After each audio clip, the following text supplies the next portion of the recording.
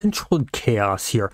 I have an idea for a new archetype for City of Heroes, and this is a really interesting one. It's going to take some custom coding, but no changes in particle effects or anything like that, which will make things a bit easier for these private servers. But let's go ahead and get going on this. So the idea is Snipper.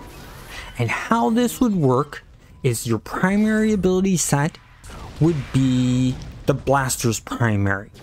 The secondary ability set would be a mixture and some adjustments and changes on a few power sets. First, you're taking the Stalker's primary abilities for the stealth stuff and putting it into the secondary for the Sniper. Then you're also taking the Assassination primary and you're putting it into the primaries for Snipers and calling it Snipe. And this will have the same effect with dealing fear and stuff like that, and shock and that kind of stuff when you use it. And it's very high damage type of thing. The other secondaries, however, are going to be more control effects, but you're not targeting the enemies. You're targeting areas in front of them or behind them or around you. What you're doing is you're setting up traps. This keeps the enemy from coming up to you and getting into melee range and stuff like that. Now, this could be traps that slow, this could be traps that root, this could be traps that hold, this could be traps that do damage and knockback, all those types of different things. With that being said, the different power sets could do different things. Your fire would do damage over time, could do holds, add smoke effects, things like that, make it hard for them to see, and that kind of stuff. Your dark miasma traps would create smoke fields, have some roots, some holds, some slows, and would reduce their chance to hit you. Electric would reduce endurance, would have holds, roots, and slows also, with every single trap having the ability to stun also. Then we also have the idea of the stealths. With the stealths, you have the primary stealth, which is the really good stealth that you get, first in the abilities. I want to keep that the same. The second one is the pounce. It allows you to go back into stealth and readjust yourself, reposition yourself, and things like this. Now you might think that this is overpowering, because it sounds overpowering, but here's the thing.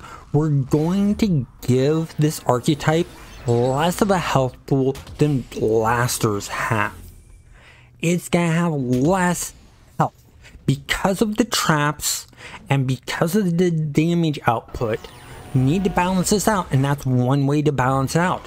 Give them less health. And that's how that could all work out. That's how you can balance it all out. And then the great thing is you can give one of the buffs, instead of doing aim, enhanced range in the primaries and things like that.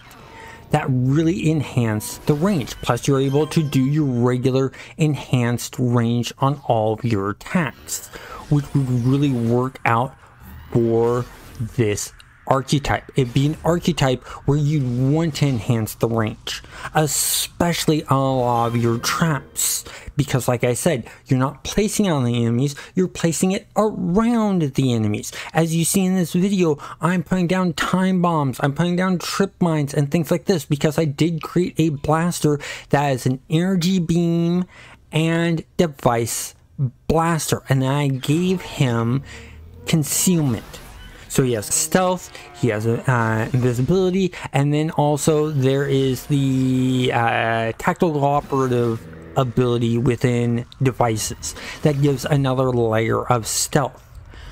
But I want to give it one ability only to give that oomph of stealth, and that's where it comes from the Stalker.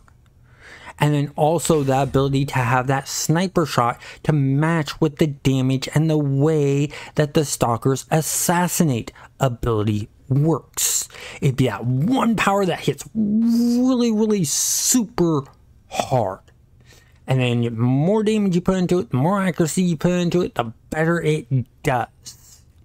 And that'd be really awesome feel to this archetype. But you have to be very careful in playing this archetype. You have to use your tactics and your traps very strategically because your health is so low. You misplace traps, boom, guess what? You're gonna run into some problems. You're gonna get taken out and taken out quickly. But there need to be some balancing and playing with this and stuff like that. But I want to know, what do you guys think of this sniper archetype? Do you guys like the idea? Do you guys not like the idea? Is there some changes you want made to it? Comment down below, let me know, and have a great day.